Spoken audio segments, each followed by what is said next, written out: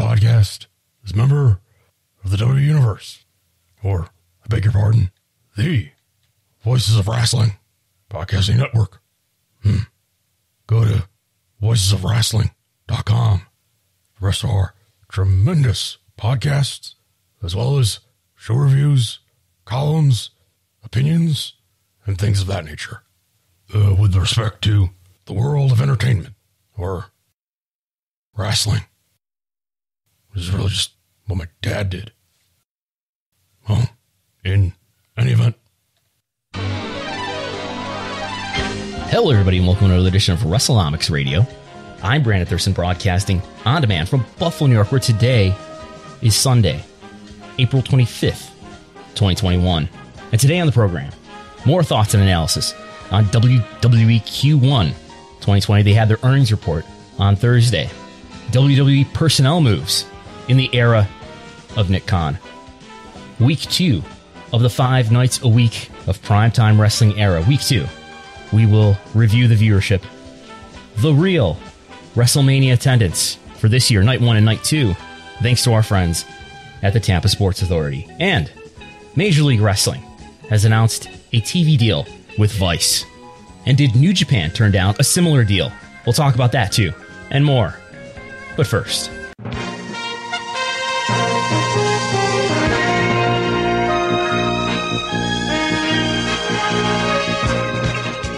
And now we are joined by our friend and correspondent from HQ2, Chris Gullo, to join us to review the topics and the news in wrestling business this week.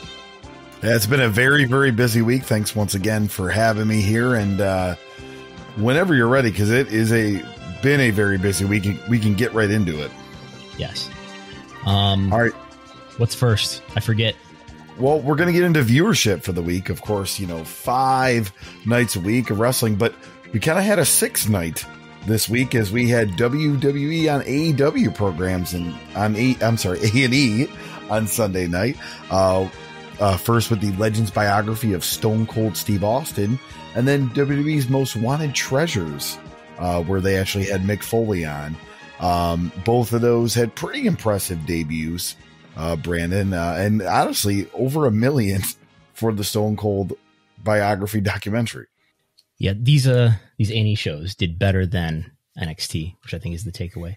But real quick, I just got my second shot 2 days ago.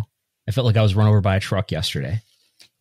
Yep. I also had to have juice right after I got the shot because I had not eaten since the morning, and I was feeling a little lightheaded. But they gave me like 3 juice boxes, and I felt much better. You have done a wrestling show since last we spoke, have you not? Yes, I have. I've done 2. 2. Do you want to disclose those locations and what you did?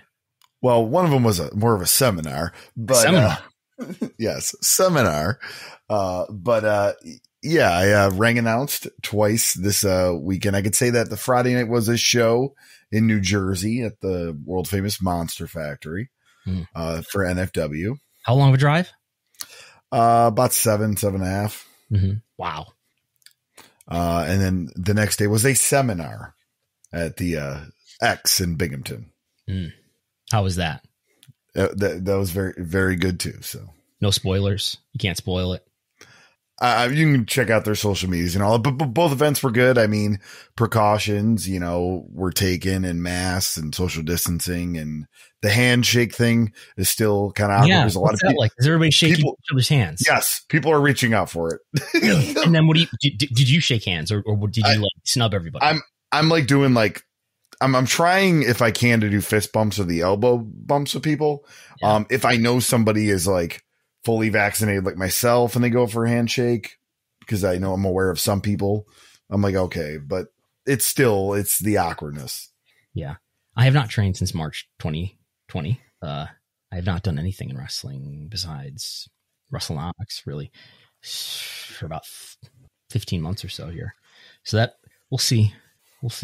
Wait a little while still, but getting closer. We are doing an experiment right now of a live stream on Twitch, totally unadvertised, because it's not going to be good. I've already realized that I might have been broadcasting an echo of our podcast for the first minute or so of this. I think I have it under control now, but I'm just experimenting with, I had a great idea, which I hinted at on Twitter, that maybe, you think about where the value is. I've been listening to Nick Khan, his podcast, earnings conference call this week. The value is in live. That's what WWE has. And we can have live too. You think about what are the two types of programming that are performing really well still on linear TV. It's live sports, and there's something else, isn't there? Do you know what it is, Chris Call? Is it reality programming? Some reality programming does well, and and that programming tends to be cheap too, I think. So that's sort of cost effective. News, right? News programs. News. Yeah. And two people right now watching on Twitch, our experiment here, are watching the slow crawl of various wrestling parent companies on the lower third. So if Rupert Murdoch is watching, if he's one of the two people here, he can DM me. DMs are open. But anyway, you wanted to talk about TV ratings, I guess. Yes. I want to start. We'll start with Sunday night. Last Sunday was the debut of two programs on A&E that were done by WWE. One was WWE Legends Biography, Stone Cold, and the other was WWE Most Wanted Treasures. And this one had Mick Foley, where they were trying to find items from him and all that. A really impressive rating for really both, but the documentary did over 1 million viewers, 1.062 million viewers, and it did about a 0.38 in the 18 to 49 demographic. Very impressive for a documentary, which really I haven't watched it yet, but I imagine it's kind of rehashing of other Stone Cold documentaries. I don't know if there's a lot of new info to learn. And then Most Wanted Treasures did about 766,000 viewers with a 0.29 rating in the key demo. Where are you getting that information from? You have these numbers at your fingertips, Chris Cullo. Well, the great people who run the Wrestlenomics Patreon. So are you in the Wrestlenomics viewership spreadsheet? Is that where you're at? I'm actually not right now, but I'm actually reading articles where I know they took it from you and they put it in there. So, they have some Showbuzz Daily stuff too, but are you on the torrent sites torrenting Wrestlenomics viewership spreadsheet? Yeah. Anyway, the big thing that sticks out to me is that, I don't know whether total audience matters more or P18 to 49 here, but, NXT, this most recent Tuesday, their second Tuesday alone here, 0.23 in the 18 to 49 demographic. And that was lower than three other, lower than Ms. and Mrs. in that 18 to 49, which is a 0.24, much lower than the Stone Cold biography, which Nick Khan called the most watched biography on A&E in 16 years, is what he said on the earnings call on Thursday. WWE Most Wanted Treasures, 0.29, also higher in the 18 to 49 demographic than NXT. So we have three programs there. And even Andre the Giant, which had a number of airings, 0.17 on Saturday at 10, which was the most viewed one. And that was just the HBO documentary that I think A&E bought the rights for. Is that what it was? Okay. Yeah. Because I went to A&E's streaming site last week and I saw, they already did one on Andre the Giant before Stone Cold, and I'm like, oh, this is the same HBO one. So that's what we know. We also had Dark Side of the Ring Confidential that did a very small audience. I don't know if that was a replay or not because my Sling DVR did not record it, which makes me think it was a repeat, but I'm not sure. We have a number for SmackDown, overnight number for SmackDown. SmackDown always gets snubbed here on Wrestlenomics because we record on the weekend and we don't get the final SmackDown number until Monday afternoon. But SmackDown appears to have done slightly better than usual, 1849 viewership. But the most recent SmackDown that we have data for, which was last week, Friday, the 16th, 2.1 million viewers, high on the range for them.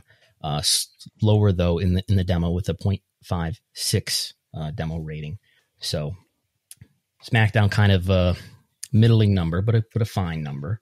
And AEW, well, let's talk about Raw first since that was Monday. And then Raw did let's see here.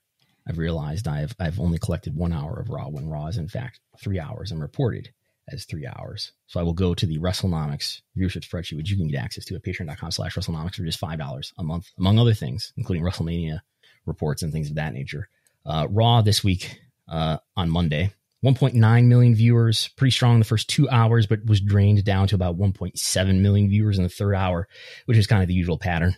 Third hour is usually the least viewed, but swept cable in the 18 to 49 demographic, as it has a number of times in this first quarter of the year so far. A 0.61 in the demo on average across the 3 hours. So a decent number. Raw did a really strong number the week before, which was the post-WrestleMania episode, but they really held up here more than maybe people thought they would coming out of WrestleMania. We'll see what happens, though, going forward. The spring and going into the summer and then the fall is usually a time of sequential decline in WWE viewership. Meanwhile, AEW did a 0.11 million viewer audience. The third, I believe it is the third most viewed episode in the history of Dynamite, behind last week and the debut episode in March 2019. Number 2 on the chart, which is ranked, Showbuzz always ranks these by P18 to 49. So behind Challenge still. There should be like a Patreon somewhere, not my podcast, but there should be a Patreon somewhere that just reviews these other programs like Below Deck and Challenge. And I guarantee there's a Real World Road Rules Challenge podcast out there. I would imagine those people are passionate about it, as you can see. 0.37 in the demo, though. I DM'd someone in AEW after reading this number, and I said another million. We got another million viewers for the show, and this person responded, "Yeah."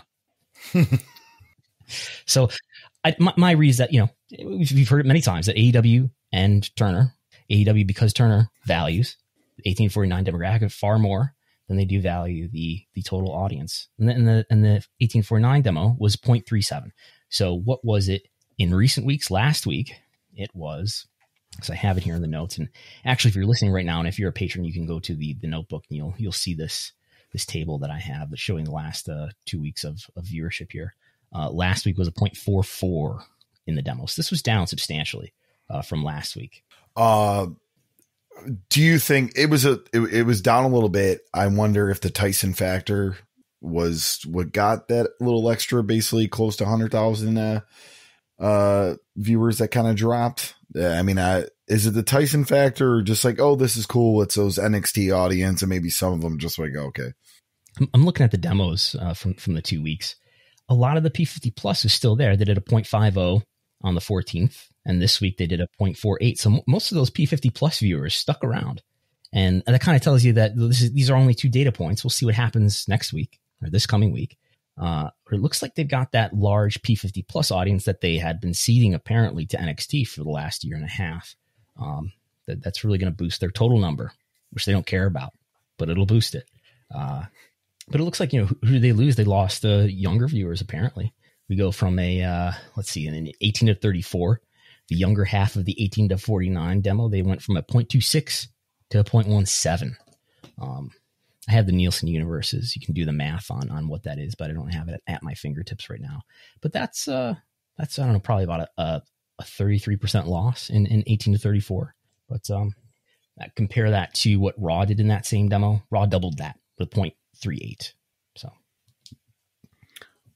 and then Impact this past week. As like last week, there was a drop, but this past week here, it was actually the lead up to the Rebellion pay-per-view, drew 145,000 viewers with a 0.05 rating in the 18 to 49 demo, ranked 113 on the cable top 150 in that key demo, and 132 for that night in viewership. Yeah. So the Wrestlenomics meter says that this is an above average number. We're getting to the pay-per-view, which is happening tonight, right? It's Kenny Omega and Rich Swann. Yes. Is tonight. So we'll see what happens. I would expect Kenny Omega to win the title and to appear on Impact regularly going forward. And that should mean an increase in viewers. Whether or not it does, I will have people in my mentions now. It occurs to me on Friday afternoon when the Impact rating comes out, declaring or undeclaring Kenny Omega a draw. So we'll see. And they may or may not have some competition on Thursday night, which we'll talk about in a little bit here. You think so? Go ahead. Well, all right. So anything else you want to talk about viewership? The comparisons for last year that I track are Impact, I think, had a really, really low rated, especially in 1849, a really low April 2020, which is early on in the pandemic. They had in-ring programming throughout. They never missed, and they never aired any best of episodes or anything like that. But they had a really low April 2020. So they are up more than 100% by my estimation. I have viewer counts for 2020 for the whole year. Shoba's only started to report the demo rating and the viewership since December. But I if my math is anywhere near correct, they're up tremendously year over year. But then again, that's comparing April 2020, which is a very low performance for them. But nonetheless, even if you compared that to some of the better months of 2020 for AEW, they're still doing pretty well on a year over year comparison. And of course, AEW and NXT are looking strong in that sort of comparison too. But, you got to consider that now we're looking at a month where they're unopposed rather than competing head to head.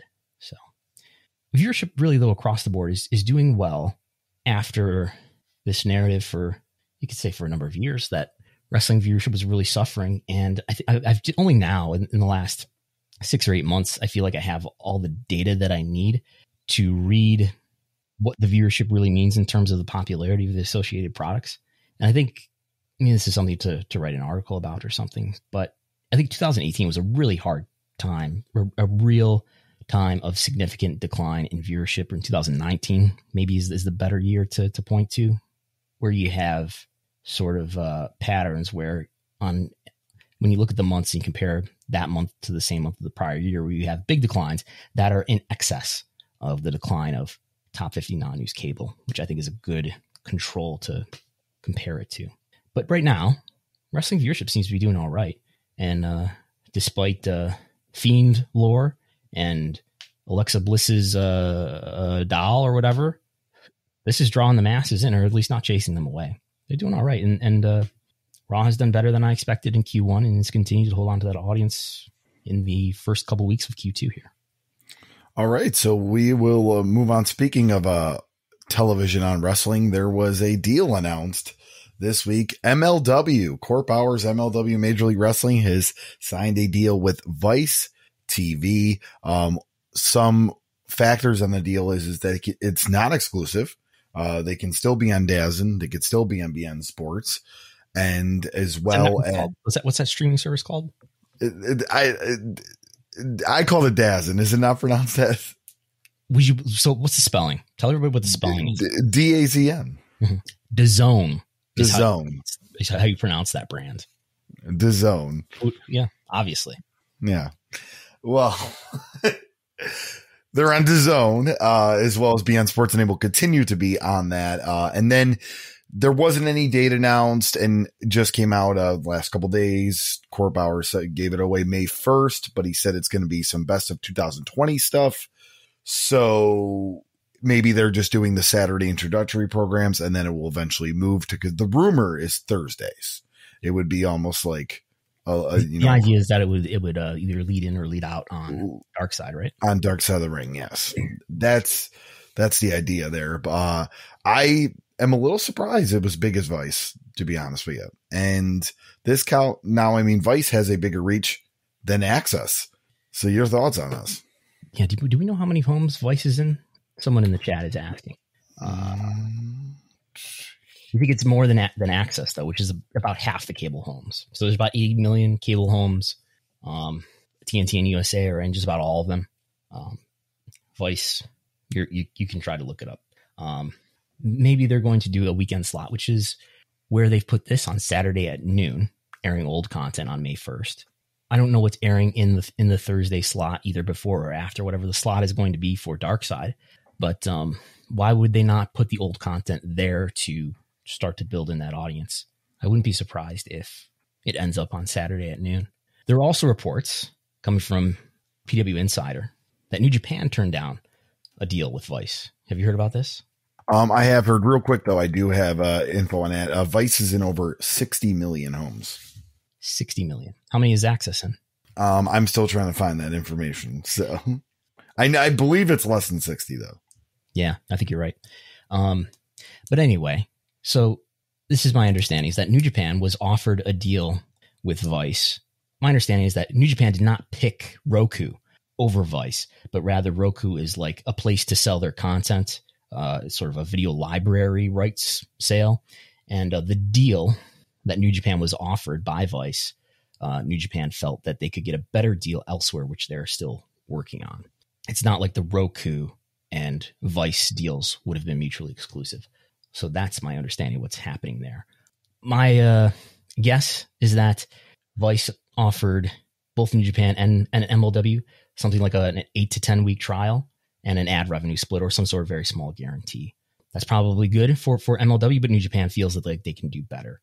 If MLW does well here and delivers, I don't know what Vice would be expecting in terms of viewership, but Vice is a relatively small network. We know that was it the Owen Hart episode is like the most viewed program ever on Vice, which is somewhere in the Wrestlenomics viewership spreadsheet to get an idea of what the absolute ceiling is for Vice.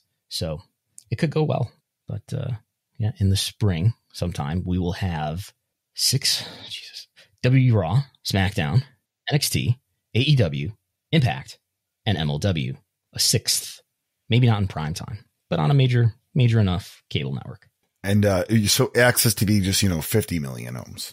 50 million homes. And you said 60 for Vice. 60. But yeah, so it just wrestling keeps getting added on to broadcasting schedules. The TV rights. The future is TV rights for live sports, or at least somewhat live sports.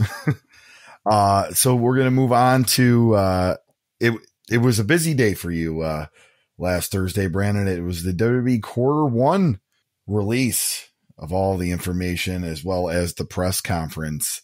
And, there's a lot to go over here, a lot of meat and potatoes, you would say. First of all, what are your major takeaways from the Q1 result? Well, I did an immediate podcast that night. So this was Thursday. Earnings call happened at 5 o'clock. Documents dropped about 30 minutes before that. At 8 o'clock that night, I did an audio and video podcast that you can find on the Patreon, where I talk about what my takeaways were. We'll talk about some additional stuff here too, though, as well. I also had a chat with John Pollock from Post Wrestling on Friday, and that is out on their free feed. But one of the big things, I don't know, everybody wants to pay attention to Vince first. So let's pay attention to Vince. Vince spoke for about 60 seconds. I've now timed it. It's about 63 seconds. And that's all he said. That is the only time that he spoke on this earnings call. I have to be pedantic though, Chris. It's a earnings conference call. I don't know that I would call it a press conference. It's earnings conference call. Sorry. In my early days of listening to this, I used to get discontented listening to the analysts not ask the pressing questions like, what about releases? You released a bunch of talent. What about the wellness policy?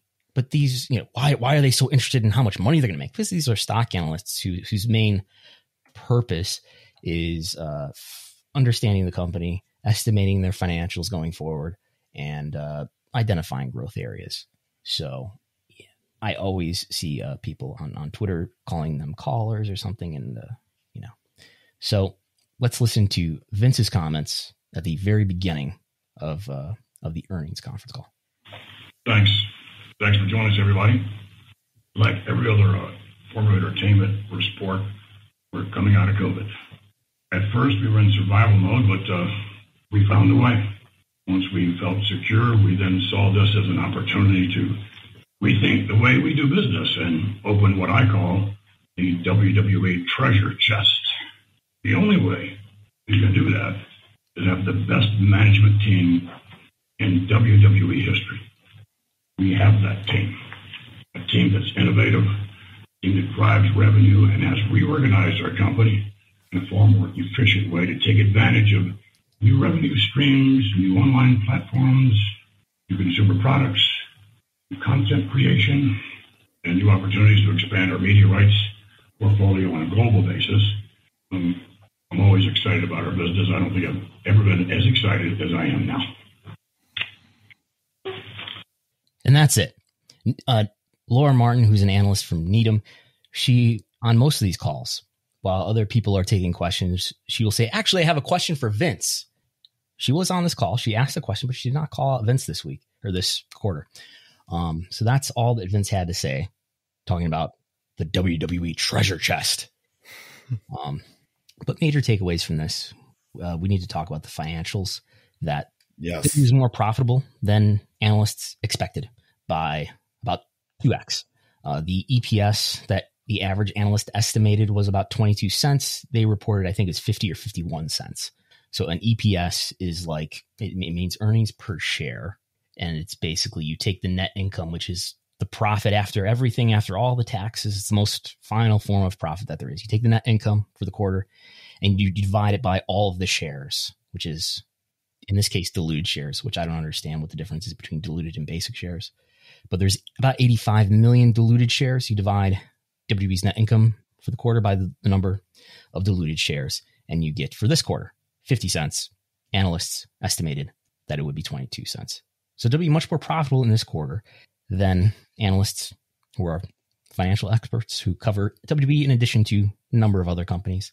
Much more profitable than they expected, mainly because it was underestimated just how much money WWE would get from NBC Universal in the first quarter containing Peacock money. Christina Salen, who's the chief financial officer for WWE and has been now since August, she did on the last earnings call give the indication that WWE would be getting a lot of upfront payments from Peacock because of the transfer of subscribers and intellectual property, whatever that means.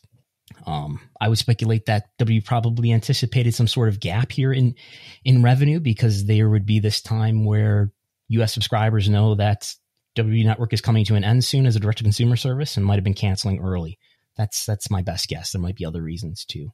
So WWE got a ton of money from Peacock, upwards of $70 million, I think almost $80 million in the network revenue segment, whereas they usually do somewhere in the $40 million per quarter in that segment.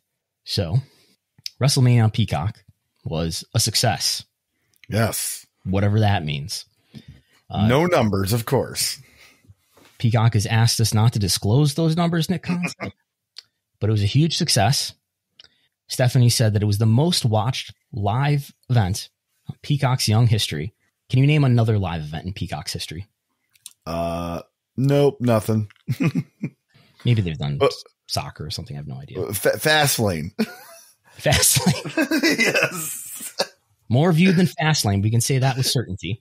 The other thing that didn't really occur to me until the last day or two before the earnings call was that, maybe we'll still be able to get some indication about how popular and how well the WWE Network is doing, because, US is gone, but WWE always used to break out the international subscribers. They would show here's domestic subscribers, here's international, and that would be included as a slide in the KPIs. That would be included in the quarterly report and other things.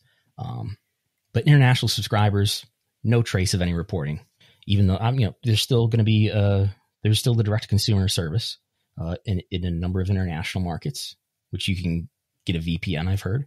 I'm not talking around something here. I've not signed up for a VPN, but you can, they're still there, and those subscribers are still direct to consumers, so they know those numbers, but they're apparently not going to report them anymore, because the biggest piece is gone, which was 70% was US.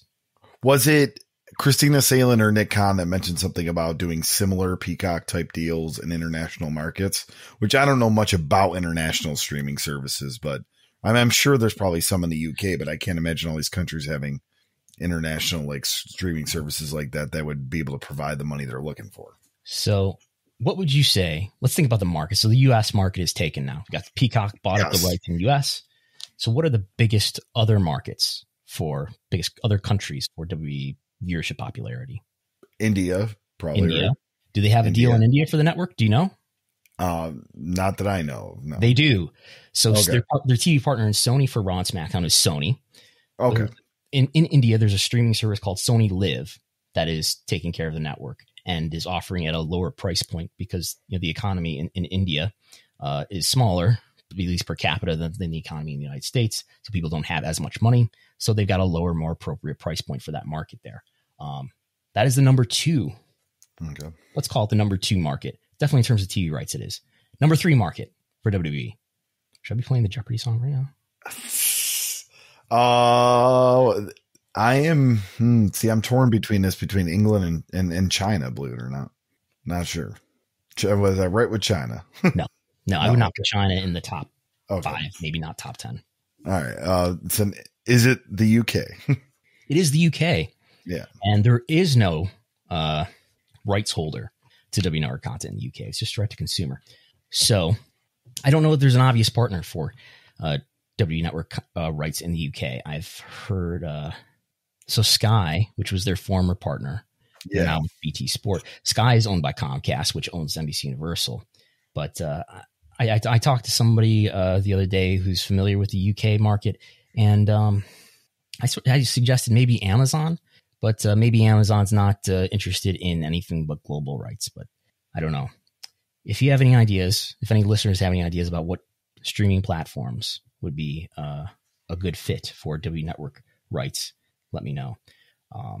After that, I think number 4 would be Canada.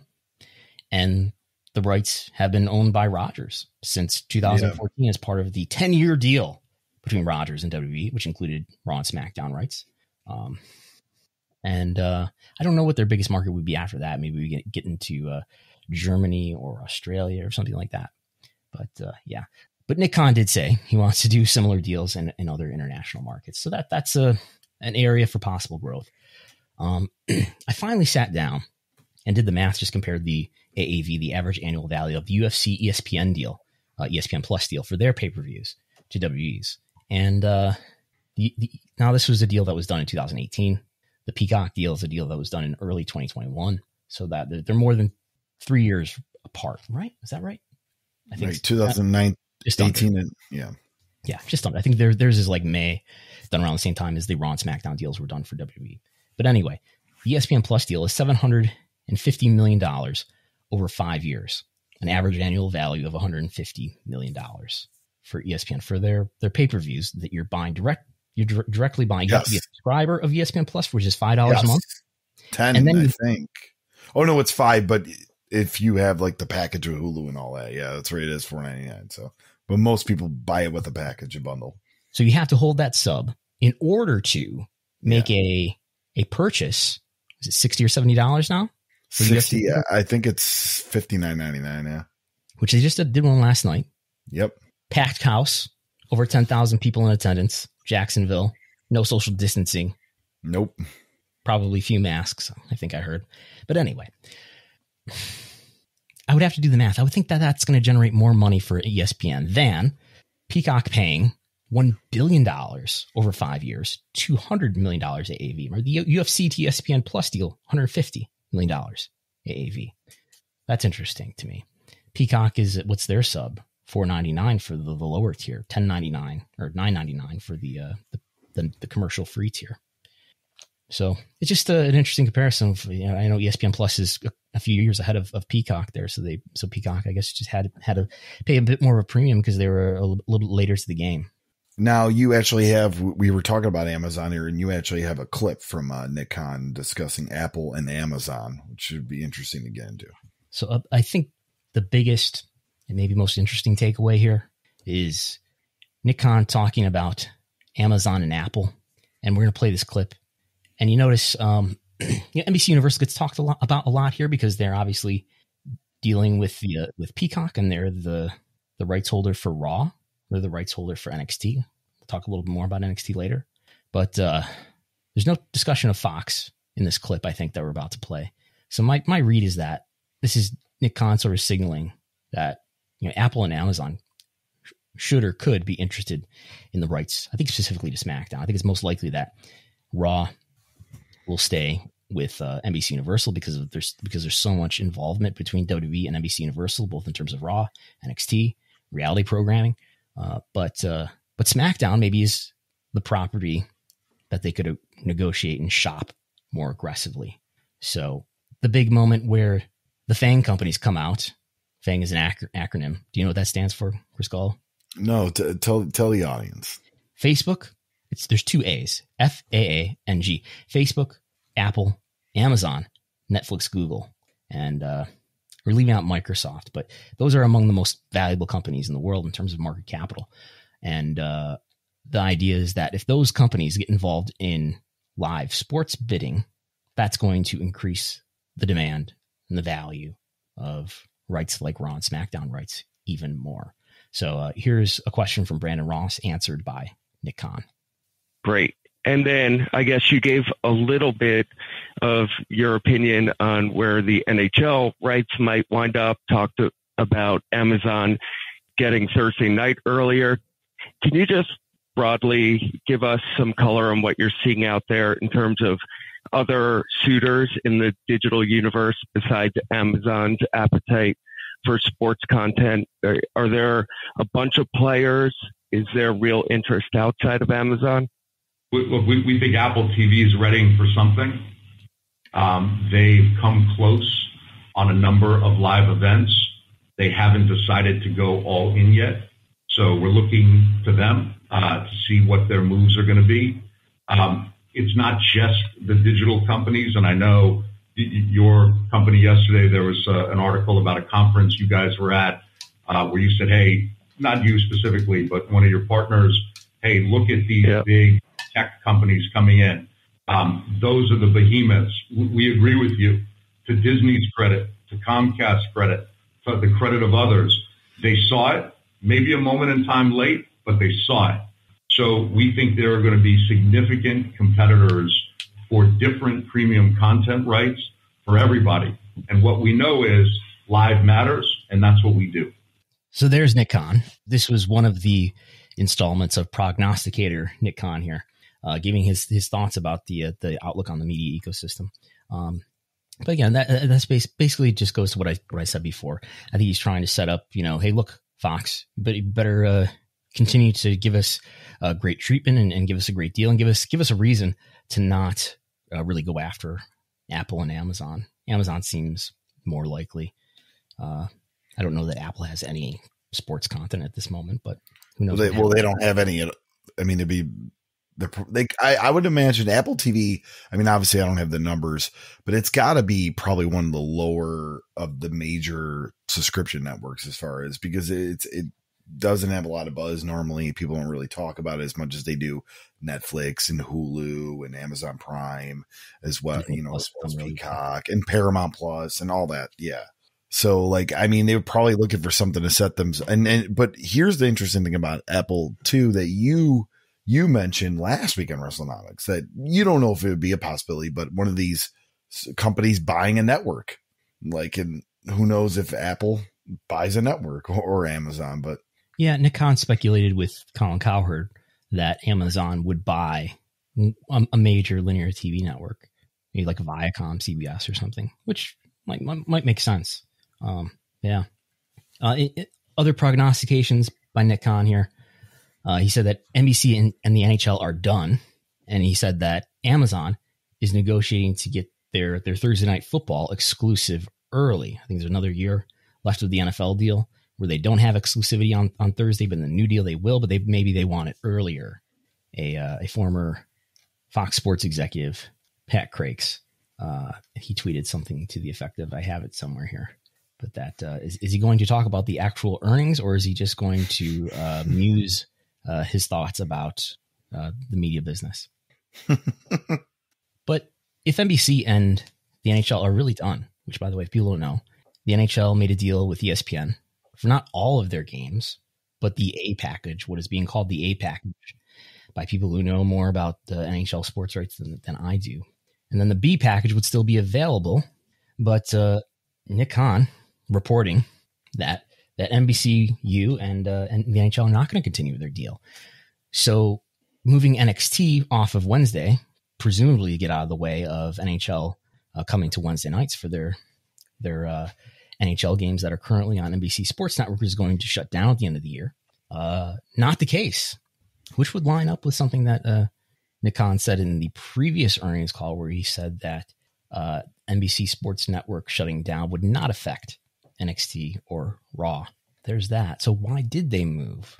One of the talking points is that, well, they moved because being on Monday is almost, being on Tuesday is almost like a lead-in because you get that, that audience from Raw that, I don't know, watches Raw and then continues watching USA Network 24 hours later.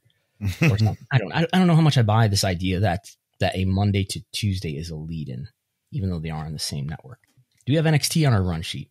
Yes, we do. And we actually have a clip from Christina Salen on NXT. Yes, where she's being asked about the media rights deal. So NXT's deal, current deal, first 2-year deal with NBC Universal expires in the fall. And they, in conjunction with the announcement that they're moving to Tuesday, announced that they had renewed a deal with NBC Universal for the NXT rights. Multi-year deal. No further details in terms of the value or the specific number of years. But we've got Stephen Cahill from Wells Fargo asking this question, and then we'll jump to the answer from Christina Salen. Just curious how the AAV of NXT performed or was contracted, based on what you had sort of baked into the year for guidance. So he's trying to get an idea of, did you've given us average annual values of other deals sometimes in the past. I guess he's referring to the U.S. deals, which we know $205 million average annual value for SmackDown, $265 million average annual value for Raw. Is the new deal with NXT something we have to think about when we're trying to estimate the profitability or the other financial details of WWE's business? And this is a multi-part question, so we'll jump ahead to Salen's answer here. With regard to NXT, yes, NXT was expected, obviously, because the contract was up, and it is within our guidance range that we provided. So there's we're really pleased with that result, but there's nothing to update with regard to guidance on that front. So the answer is no. Why is it so hard to get this number? Like, why are they protecting this number? Well, they have no obligation to disclose it, I guess. I think if it was a really good number, they would leak it to someone in the media news world. This is just speculation and me trying to play the game theory out. So the Hollywood Reporter in 2018 reported the average annual values, reported the financial details of the Raw and SmackDown deals with NBCU and Fox. And I think you want that out there so that other potential suitors, kind of know that whoa, that's a big deal. And that's what it costs. And you sort of drum up hype and interest in the value of your rights. You don't disclose that if it's a disappointing, if it's a smaller number, if it's a mediocre number.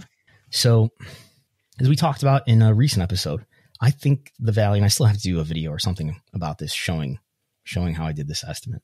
I think the value of NXT in the first term had an average annual value of around $20 million. That is the most plausible set of variables. It's where the math comes out to about $20 million, really maybe more. I got something more like $18 million average annual value. And I could see the negotiations being something like, okay, you want an upgrade, and they'll be negotiating for an upgrade for NXT. And NBCU saying, well, the viewership could be better. How about we put you on Tuesday and you deliver better viewership because you won't be opposed by AEW that's taking a bite out of you. And then we'll talk about, we'll see how well it does at that point, and then maybe you can earn an upgrade that way. So, but maybe they got some degree of an upgrade. Maybe they didn't. But I don't think this is a big financial deal for WWE. And I think it's worth substantially less than the AEW deal, which is worth $44 million per year on an average annual basis. All right. And I know we have another clip from Christina Salen. It looks like she was on CNBC regarding DraftKings. Yes. Minutes before the earnings call happened, Christina Salen appeared on an NBC Universal network, CNBC. One of the more interesting things is she was asked about DraftKings, which is WWE announced a deal, a partnership recently with DraftKings to do some sort of limited gaming. There's not betting happening there yet, but here's the interaction with Christina Salen and a CNBC anchor. So, Christina, also seen announcements of late with betting companies. Talk us through that, and forgive me for asking the follow-up question, which is, how do you bet on a sport that's essentially staged and fixed? Yes. Well, we recently announced in the first quarter as well a partnership with DraftKings. We're very excited about it, and we launched it with WrestleMania. And you're right. In our case, the outcome is known, at least by us, but we're seeing lots of opportunity in the future around events where the outcome is known by some folks. For example, the Oscars upcoming, there's betting around the Oscars for the first time. So we think there's an opportunity to really engage our fans in an activity that they enjoy, which is betting, and circle it around our the other activity which they really enjoy, which is watching the action in the ring. That's a very helpful comparison, actually, that with the Oscars, Christina. And thank you so much for joining us. So I just thought that was amusing, and it's sort of a check-in on what very posh CNBC announcers think of the fake business of professional wrestling. Staged. No, but I you can bet on Dancing with the Stars, The Masked Singer, and one of the real concerns is that you see big swings sometimes because clearly smart money comes in from perhaps people within WWE who know the finishes and who are like, oh, they got the finish wrong. Boom, load it up with a really favorable bet, and the odds swing big and suddenly. So moving on, Stephanie McMahon was asked about WrestleMania business, and she gave some details, and definitely has a different number than what we saw from the Tampa Bay Sports Authority. But if you want to play that clip, we can kind of get into the WrestleMania number. Yeah, Stephanie McMahon called WrestleMania the power of belonging. But then she talked about some financial details, which we'll actually listen to here. Video views during WrestleMania week across digital and social platforms, including YouTube, Facebook, and Instagram, hit 1.1 billion, and 32 million hours of content were consumed, representing a 14% and 9% increase, respectively. WWE-related content saw 115 million engagements, and WrestleMania was also the world's most social program both nights of the weekend, delivering 71 Twitter trends. As Nick mentioned, for the first time, we launched a series of NFTs featuring The Undertaker, had record-breaking WrestleMania weekend e-commerce sales and record merchandise per capita sales in stadiums. Okay, so there's that. So the key things to hear there is that she's saying digital and social metrics were up 14, up 19% year over year versus the WrestleMania of last year. So that's perhaps positive. New media, I think people are engaging with these things more in general. So I wish we had a baseline to measure that against. But that's at least not bad. And 71 Twitter trends. But remember, Nick Khan said Twitter is such a small audience. You have to endorse things when they suit you and dismiss them when they don't.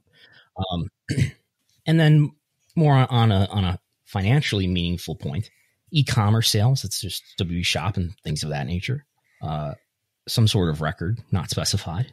And venue merch sales in the stadium, the highest ever. I wonder how they're calculating that, if they're calculating every paid ticket in the building, because obviously a lot of people went to both of these. Are you counting?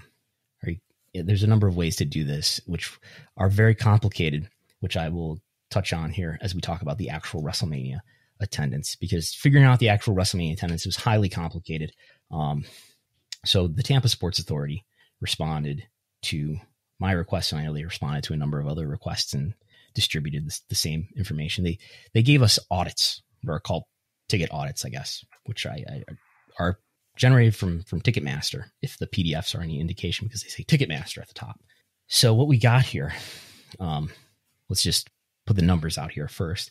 WWE announced 25,675 people both nights, identical number, about 25,000 and a half both nights. So they could, over 50,000 attended, right?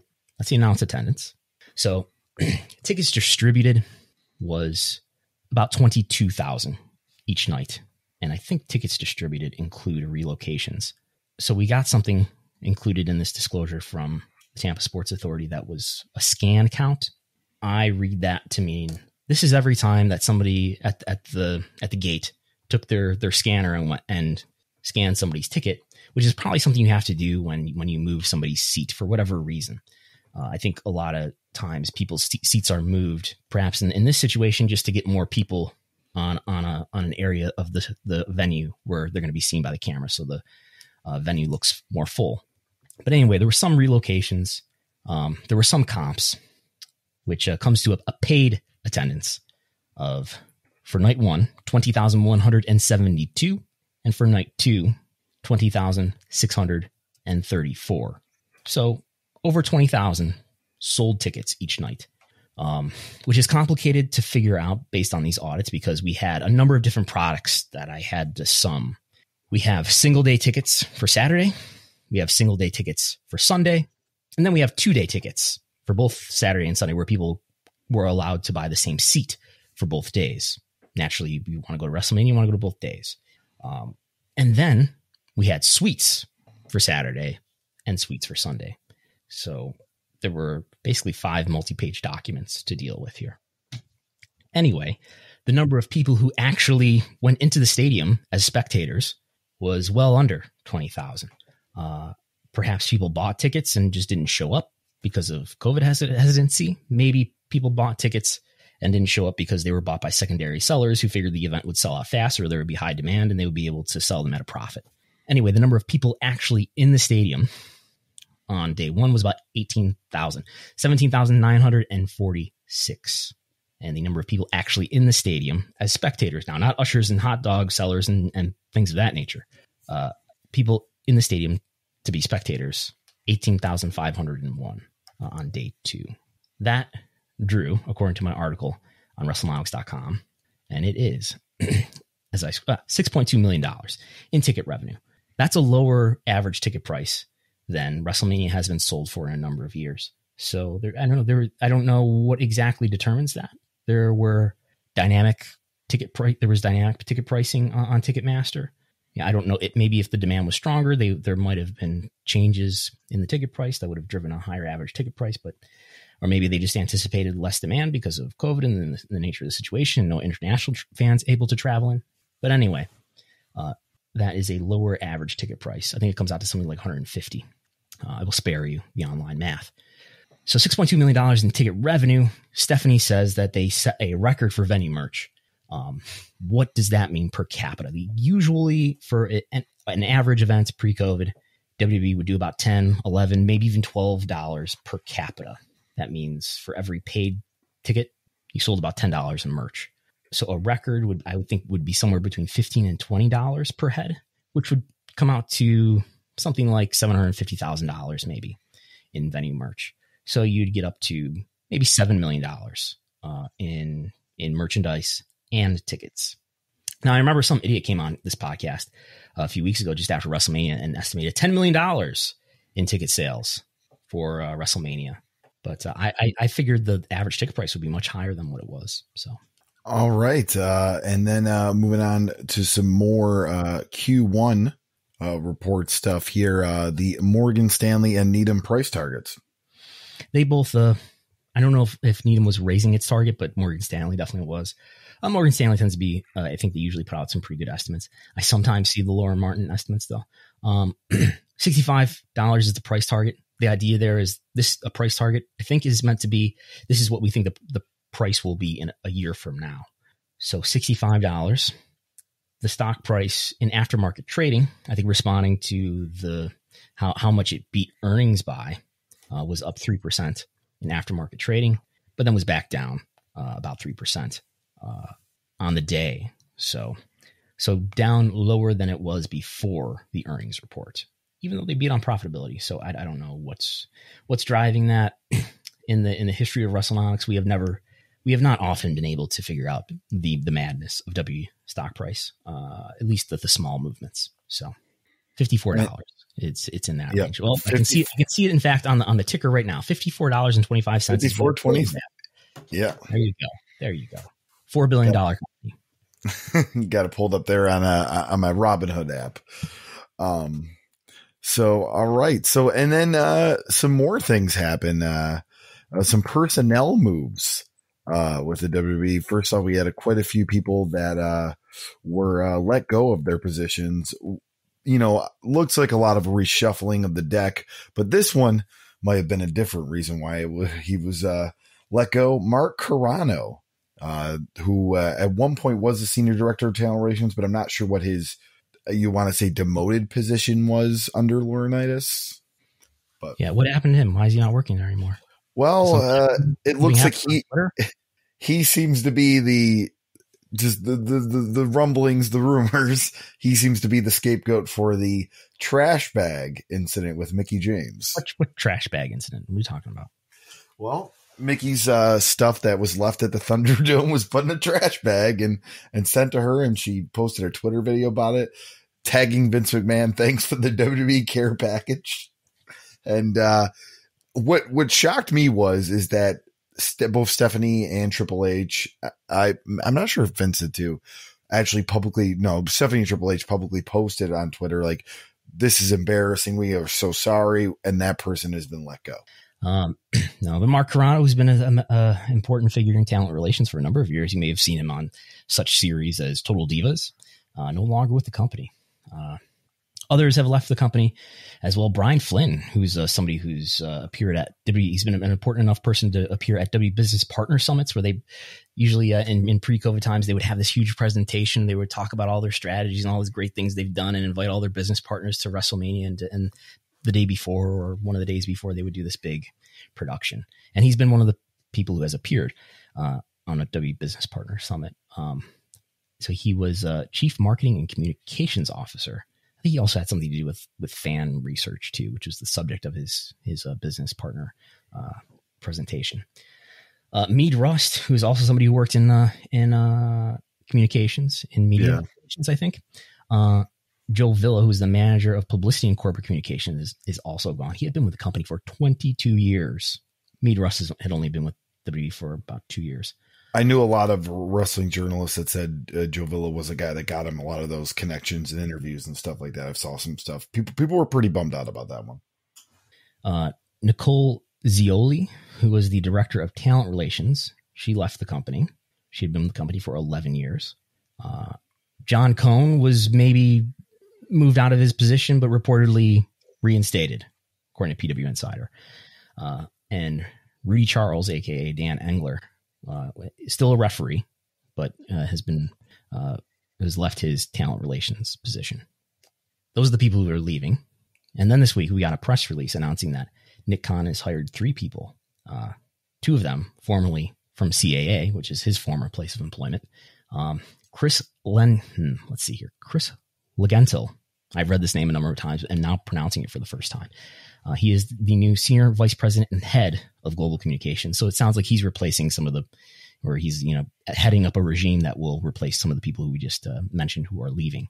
He was on PR Week's list of 40 people under 40 who are, people to watch. He worked formerly at, how do you say this company? DAZN? DAZN. He formerly worked at DAZN under John Skipper, who used to be in charge of ESPN. And let's see if I can say this other name. Scott Zagleni. I would say it's Zaglini. Zaglini. Okay. Who is the new head of revenue strategy and development. He is formerly of CAA as a senior talent agent. And Alex Vargo is also being added, who's the vice president of revenue strategy and development, also formerly at CAA. So just a few of the people who have been added to the Nick Khan regime. And I know there's other people who are formerly at CAA who have already been with WWE. So all right. There we go. You also had Adnan Virk here listed as move is the actually new as a broadcaster and the new voice of Monday Night Raw.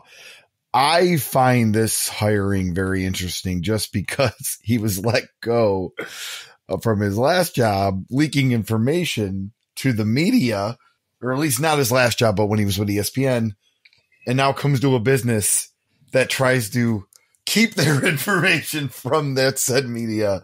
Well, I think Adnan Virk's doing a great job. I'm really impressed with how he's doing so far on Raw. It's really great to see somebody with such awesome experience from a place like ESPN on there. And if he's listening, I think he's doing awesome. Well, if he's listening, thanks, Adnan. But I'm just saying, I found it interesting that WWE would be the type of company to hire him just from the previous past. Yes, but he was a client of Nick Khan. Is the moral of the story here? Have you watched The Sopranos? Yes, yeah. So there's a good quote from I'm watching it now. I'm in the season 6 of. There's like a 6A and 6B. I'm on 6A among the final episodes here, and but early on there's a good quote from Junior Soprano, Corrado, which is his shoot name. He says something to the effect of, "What's the point of attaining success if you can't hire your friends?" So that's one that sticks with me in relation to the professional wrestling business. Well, you network and you stay close. Mm-hmm. And even if they aren't in the wrestling business, when they get in the wrestling business, they still find their friends there. Mm-hmm. Anything else? I believe that will be it for this. Any thoughts on Triller? Did you watch the Triller pay-per-view? I did not. I did not I just saw the clips and all the stuff they did with the slap fight and the robot and Ric Flair was there. Yeah, Ric Flair was there. Them buying fights pretty impressive because now Oscar De La Hoya was there. Yeah, and he was there. Yes, he may have not been fully alert, but it did major for what we're hearing. It did major numbers. I mean, people like sideshows. I saw 1.5 million pay-per-view buys, generating $75 million. That being done in 2021 for boxing is really, really impressive.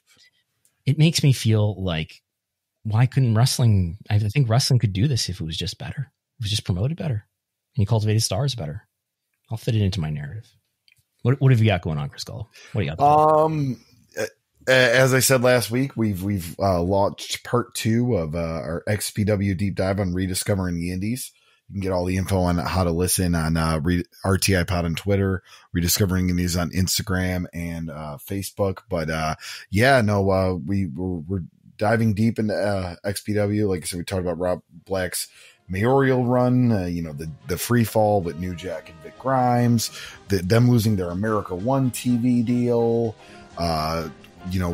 We discuss a lot, including contracts of guys that, and guys that were contracted with WCW but did work, and guys that were contracted with WCW and waited it out, and there's a lot of meat on the bone there, and we're gonna have at least a third, if not fourth part of this, and it's gonna get great when we start talking about the trial, but also the Messiah incident, and he was on America's Most Wanted.